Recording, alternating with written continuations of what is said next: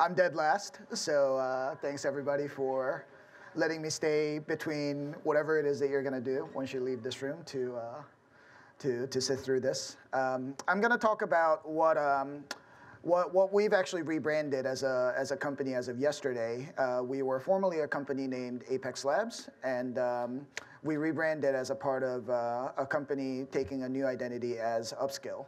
So Upskill has a very special meaning to what we're doing from a corporate mission perspective, because what our kind of overall mission statement is driving the industrial workforce to improve their skill sets across a variety of different things in an Industry 4.0 type of a landscape.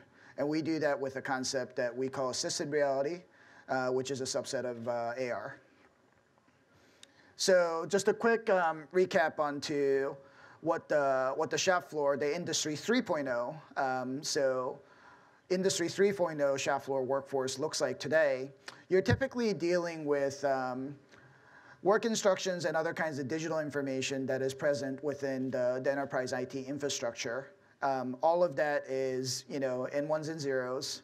And most of the information that people need for a company like Newport News or from General Electric or Boeing to do their work resides in digital form somewhere within the digital enterprise. Where that transition takes over into the analog domain is when that information needs to be delivered to the technician or the operator that is actually doing the work. Typically what that means is that information is printed out and delivered as a set of manuals or work instructions that people are doing for the day, or it's being located at a workstation that's far away.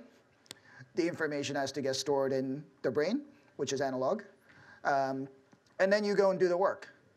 And then at the end of that process, you take the results that you've done, and then you have to go back to your terminal or whatever it is, or mark it down on your paper, and then you have to manually enter that data back into the digital system. So what that means is that in those two, digital to analog and then back to digital transition points, you're creating potential inefficiencies and margin for error. And with the Industry 4.0 initiatives that we're doing across a variety of different large enterprise customers that we're working with, that's what we're fundamentally trying to address with smart glasses, is to eliminate that transition point.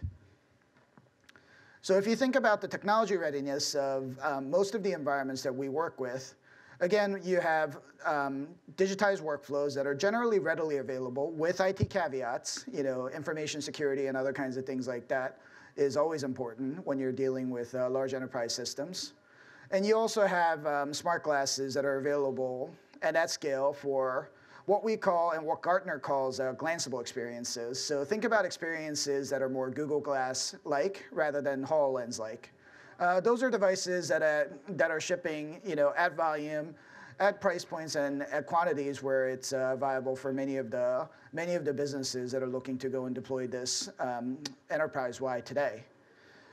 That combined with the fact that, at least in the head-worn space, there are hardware deficiencies that still exist that are precluding people from really having seamless augmented reality experiences, means that when it's combined with these operational drivers of wanting to have the hands-free experience, whether or not that was Newport News' example of wanting to have hands-free experiences purely for safety reasons, whether or not you want to simply just have waste elimination. So waste isn't necessarily scrap material as much as waste is wasted motion or wasted resources or wasted energy.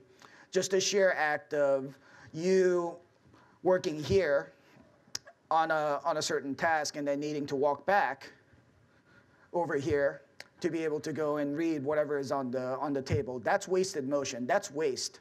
And from the concept of lean manufacturing and lean operations, being able to eliminate that back and forth, especially when that's a motion that's probably happening several thousand times a day when you are a Boeing or a General Electric or a Johnson & Johnson, that ends up turning into a tremendous amount of savings before you even introduce the concept of augmented reality into the picture. And that of course, describes the digital-physical disconnect at the shop floor, which is frankly where we live in the Industry 3.0 world today. So the solution that we drive is, again, the concept called assisted reality. And it's the idea of being able to take the existing data that is there, use the hardware that is available at scale today, and then deliver that to the operator in a hands-free way. Of course, this isn't the be-all, end-all solution. You know, the augmented world is, as hopefully you got from all of the talks that are here today, the augmented world is absolutely where everybody is trying to go, and we certainly want to take our customers there as well.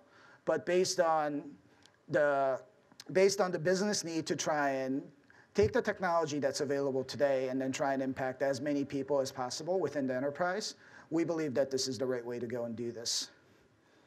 So let's talk about what we did at Boeing. And Boeing called this Project Juggernaut, which is an appropriate name given the sheer breadth of how this can really transform how they're doing the work using assisted reality within their enterprise. So the business need is obvious. You know, it's obvious for any of the organization that's looking to deploy augmented reality technology, quality, productivity, and then knowledge transfer. And just to be able to share some of the metrics to understand how big of a deal wire harness assembly is, it's a pretty manual process because you can do a fair amount of automation to have certain areas of the subassembly be automatically done. The actual process of putting all of that together is still requires a human in the loop. It's highly variable, and it is a high enough type of, high value enough of an asset that you really do need quality and you need redundancy. The last thing that you want is for one of those wires to fail when you're 35,000 feet in the air and something terrible happens. 171 miles of wiring in a Boeing 747, 62 miles of wiring, I believe, in a Boeing 737. And then Boeing as a company has over 5,600 airplanes in the backlog. I actually went and pulled this number from their most recent backlog figures. So being able to deliver airplanes as quickly as possible and on time is of paramount importance. And if this ends up holding up the process, this manual process ends up holding up delivery of the planes, then that's a direct hit to the Boeing company's bottom line. That combined with the fact that there is an interest in Boeing's part to drive up their production rate on a monthly basis while staying as lean as possible, so using existing resources plus some targeted investments to up. Basically, you're talking about improving or enhancing their production rate over the course of the next 3 years by 30%, going from 42 airplanes a month to 57. You can't just do that by telling people to work harder. You have to be able to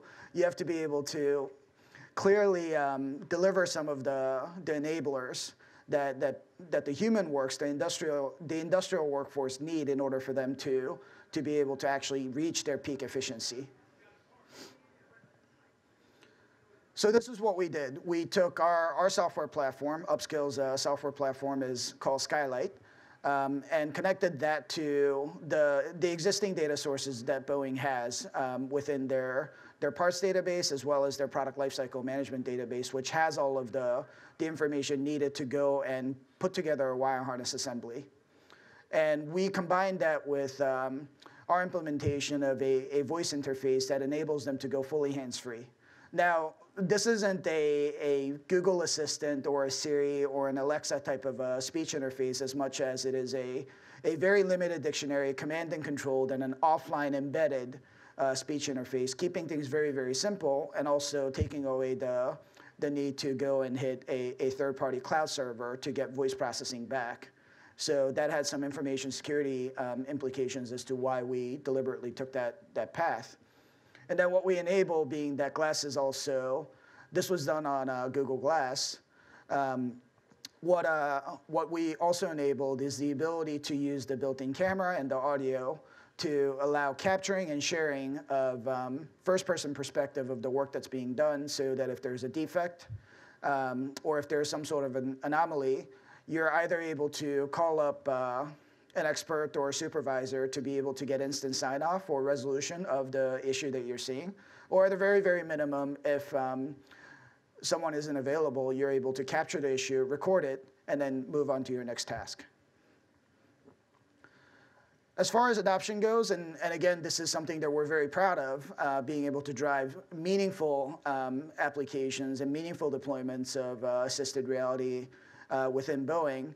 Our target site was in Mesa, Arizona, which is a combined commercial and defense factory. And we targeted 400 wire harness technicians at that particular location. And as the initial metrics are starting to come through, how that scales is to 2,500 Boeing employees that are doing wire harness assembly, and then thousands more down a supply chain through its subcontractors that are supplying wire harnesses across a variety of different airplanes that they're building. As that use case expands beyond wire harnesses to other manufacturing personas or other supply chain personas or maintenance and field service use cases, we estimate that 25% of the Boeing company's population is addressable using the technology that we have today.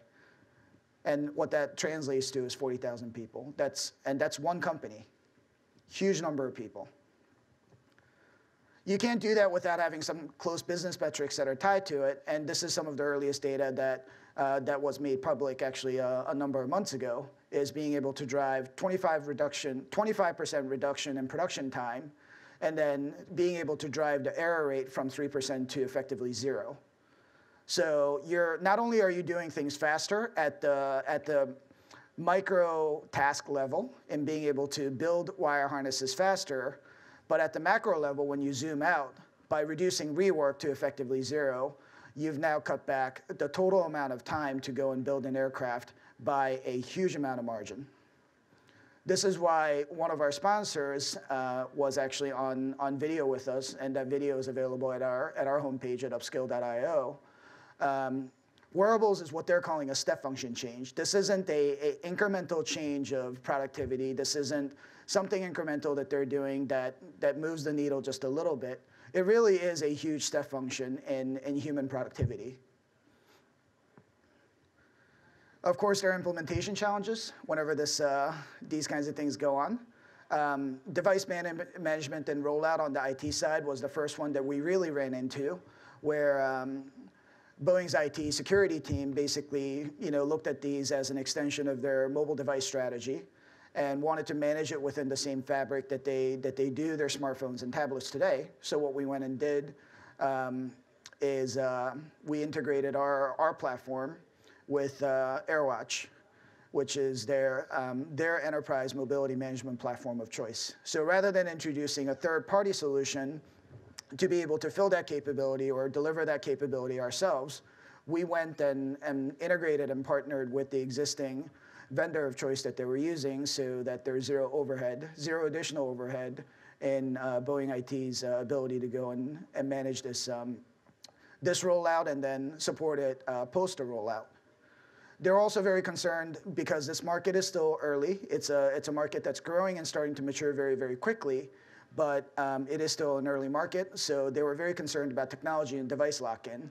And this is actually one of the unique value propositions that we deliver, is that once you go and do the system integration associated with your data sources, you're able to go and use any number of devices that we support at the platform level. Is zero effort.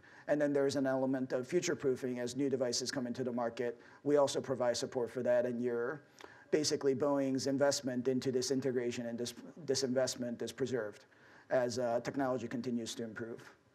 And then, of course, database access and IT security. Again, this is not so much of a technical problem as it was said earlier, but it's more of a policy, and it's a security matter, where the architecture that we chose has a core server component that was integrated and installed within their enterprise network. And the subsequent use cases are done by what we call add-ins, effectively the event handlers and data connectors to their existing databases. So we were able to avoid repeated security audits as we were starting to scale use cases across different locations as well as different applications. If you zoom out and look at kind of the entire aerospace product life cycle as an example of where this could go, this is pretty powerful. So Boeing here is just one, mind you, very large manufacturer within this life cycle. But if you took those kinds of applications that are pretty readily applicable towards other companies' use cases, whether or not that's Lockheed Martin or Airbus or Embraer or what have you, and we work with some of them today, you're able to now really drive the economy of scale to lower the overall system costs associated with it, because as we grow larger and as we're able to go and build a larger organization around our capabilities, some of the cost savings are naturally going to be transferred to our customers. And then if you look at on the supplier side, you also have similar challenges in manufacturing, similar challenges in being able to have to go and deliver high value, highly complex assemblies. So a lot of the Boeing use cases that are proven out at their corporate level often ends up being shared as a reference to their partners on the supplier side. And where a lot of this interesting thing comes in, and Ralph Taylor Smith of GE Ventures, who's one of our investors, mentioned this earlier, is that one of the killer apps of enterprise augmented reality is going to be in field service and telepresence. So MRO stands for maintenance, repair, and overhaul operations of the aerospace industry. So if you think about what that means from a field service perspective, and as I'm outlining here, it's a $63 billion expenditure in MRO and civil aviation today, nearly doubling to $100 billion by 2025, so 9 years from now. If you're able to go and move the needle by cutting back on some of the waste, again, whether or not that's wasted motion, wasted trip, and in this case, it could even be wasted materials, that's a game changer. Even if you had a 10% impact on that bottom line, that's $10 billion in savings. And 10% is not an unreasonable number to be able to drive when you introduce technology like this. So that's it.